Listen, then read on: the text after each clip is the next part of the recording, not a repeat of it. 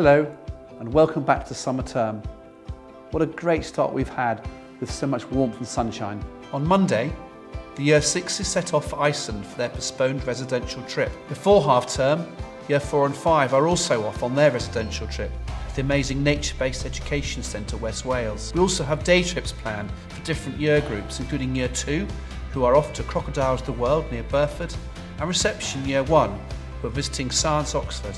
There's also lots happening on the drama front, with Year 5 and 6 performing Matilda before half term, delayed from March, and Year 3 and 4 performing Peter Pan in the last week of term.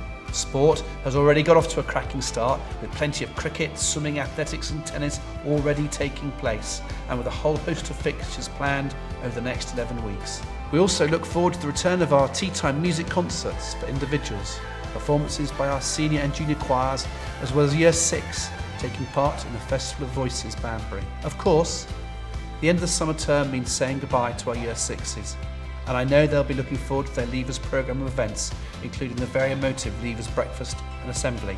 So lots of lovely events taking place this term, and I look forward to sharing our news with you in due course.